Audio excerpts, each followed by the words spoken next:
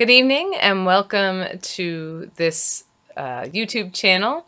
My name is Pastor Becky Fetters. I'm the pastor of Christ the Victor Lutheran Church in New Berlin, Wisconsin, and I am here to share with you tonight a reflection on our Maundy Thursday text. And so I welcome you who are from Christ the Victor and those of you who are joining us from Reformation, and also anybody else who is out there who has found us. I hope that this word brings some comfort to your heart and some joy and some hope in this Holy Week. My sermon tonight is on the Gospel of Mark, chapter 14, verses 22 through 42. This is the Holy Gospel according to Mark. While they were eating, Jesus took a loaf of bread, and after blessing it, he broke it, gave it to them, and said, "Take, this is my body." Then he took a cup, and after giving thanks, he gave it to them, and all of them drank from it. He said to them, "This is my blood of the covenant, which is poured out for many.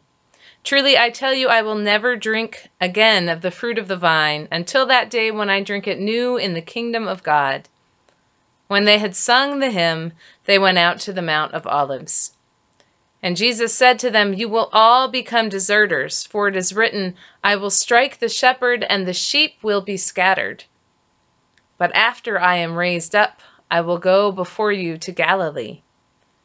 Peter said to him, "Even though all become deserters, I will not."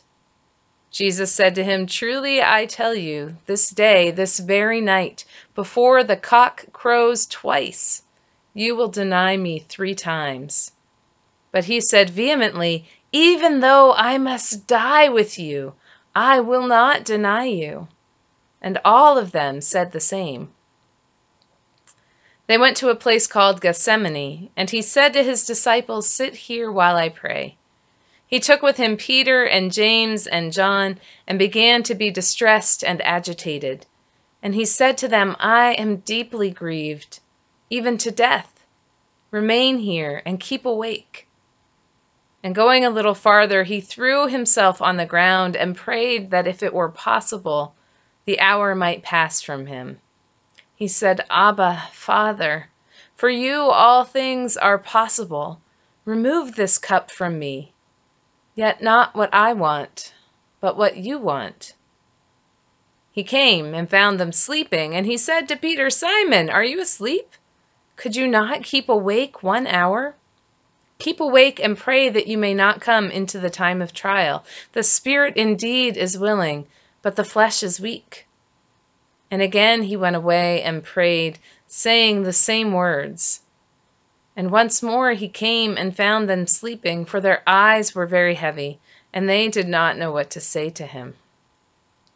He came a 3rd time and said to them, "Are you still sleeping and taking your rest? Enough! The hour has come. The Son of Man is betrayed into the hands of sinners. Get up, let us be going. See, my betrayer is at hand." This is the gospel of the Lord. Praise to you, O Christ. There is a quote that often makes its way around the internet from the Lord of the Rings trilogy. I couldn't tell you which book or which movie anymore. It is a snippet of a conversation between Frodo and Gandalf, who are talking about the evil that is overtaking their world and the need for someone to return the One Ring to Mordor so it can be destroyed in the place where it began. And Frodo says to Gandalf, "I wish it need not have happened in my time." "So do I," said Gandalf in response, "and so do all who live in such times. But that is not for them to decide. All we have to decide is what to do with the time that is given us." Frodo in this conversation knows the weight of the task that is set before him as he is about to set out to be the one who will carry the One Ring back to Mordor. And we see in the gospel for this day some similarities with Jesus, who too knows the weight of the path that lies ahead of him. He knows the risk. He knows how very vulnerable he is. He knows the very real danger of what he is facing. He knows already about the betrayal that is coming, the desertion of all of his friends, the denial of Peter. He knows about the accusations that will be made and how he will be condemned, and that he will die on a cross. It's no great wonder then, as he prays in the Garden of Gethsemane, that Jesus is agitated, that he is distressed, that he is deeply grieved, even to death, he says. We see here in this passage a very human side of Jesus, who perhaps wishes that it did not have to be so. He prays for this hour to pass him. He says, Abba, Father, for you nothing is impossible. If it is possible, let this cup pass from me. Yet not what I want, but what you want, he says.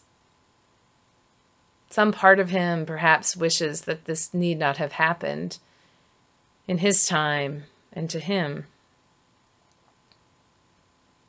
In the time that we find ourselves living in this world, we may feel somewhat like Frodo and like Jesus in this time that is unlike any other time that we have known. Pandemics are not new in world history, but they are new to most of us living, if not all of us. The fact that you are watching me on a video or reading these words in a document is a witness to just how much things have changed in the past few weeks. Ordinarily, we would be gathered for these holiest of days. We would be together in person to share communion and to hear this story, to be together in the anguish of Good Friday and the silence of Holy Saturday and the joy of Easter Sunday, and instead we are sequestered at home. Some of us are working at home and trying to balance life and parenting and work and all of those types of things. Some of you are on the front lines as essential workers in many different kinds of occupations. Some of you are out of work and wondering now how in the world you will pay the bills and get by until we return to the other side of this and some kind of life that will resemble the normal we once knew. And on top of that, we have loved ones, perhaps, who we know who have this virus, or we are just living in anxiety, if not for ourselves, then for the people we love who are vulnerable and at risk if they were to catch the coronavirus. And that's on top of all of the other ordinary stresses of life that come and all the other concerns that we have. And so in this time, we are grieving the changes and the losses that we have all around us and all of the things that have upended our lives and make us really, really aware of how completely not in control of any of life we really are. And even as I think most of us know and hope and pray that we will come through to the other side of this and we will be just fine, in the end, there's a part of us that wishes that this need not have been in our time. Tolkien's quote reminds us that we don't get to choose the kind of time that we live in, but that we can decide what it is we do with the type of time that we are given, with the situations that we find ourselves in. We see in Jesus this tremendous example. He prays in his anguish, in his grief, in his fear, in his anxiety for this cup to pass from him, and yet in the end he decides to take that cup. I think it is no accident that on many levels, I think that this event of his betrayal and his going to the cross happens at the time of Passover, which is a festival that celebrates and remembers the story of how God led God's people. God liberated them and led them out of slavery into freedom, led them through the wilderness to the promised land. There is that story for Jesus to hold on to, and there is this one line here in this passage that I never noticed really before or paid any attention to. It says, after they finished the meal, then they sang the hymn and they went to the Mount of Olives. And what I learned this week, actually, that I didn't know before, is that the song that they would have sung was part of the tradition of the Passover meal, that they would have ended the meal by singing Psalm 118, which in my Bible has the little subheading in quotes of a song of victory. It begins and ends with the same verse, which says, "Oh, give thanks to the Lord, for he is good, for his steadfast love endures forever." These are the words that would have been echoing in Jesus' mind, that he would have had ringing in his ears as he went out to meet his fate.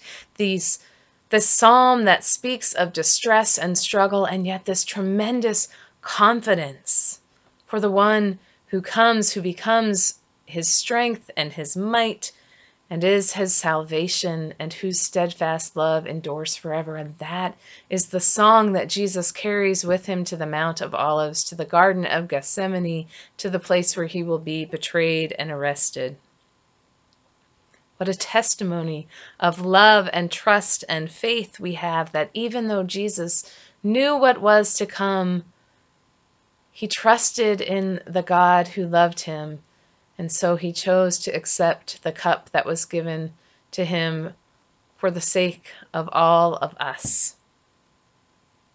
And so it is okay if you come on this night or this day or whenever it is that you are watching this video.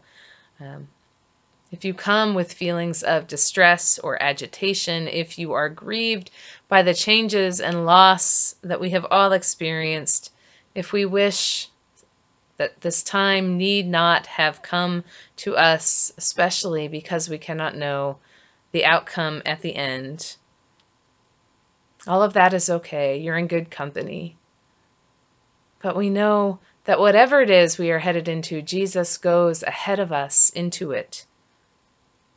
Tomorrow we will go with him to the cross and we will witness his death there.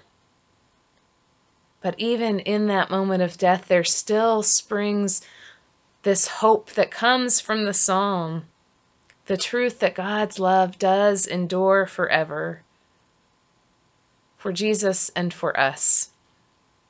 And so even in these very trying times that we may wish need not have come to us, we decide to follow the one who leads the way through death on a cross, through the silence of the tomb, to the empty tomb on Easter morning, to resurrection and new life on the other side of all that lies before us. We know that he will lead us there with him. And for that we say, thanks be to God.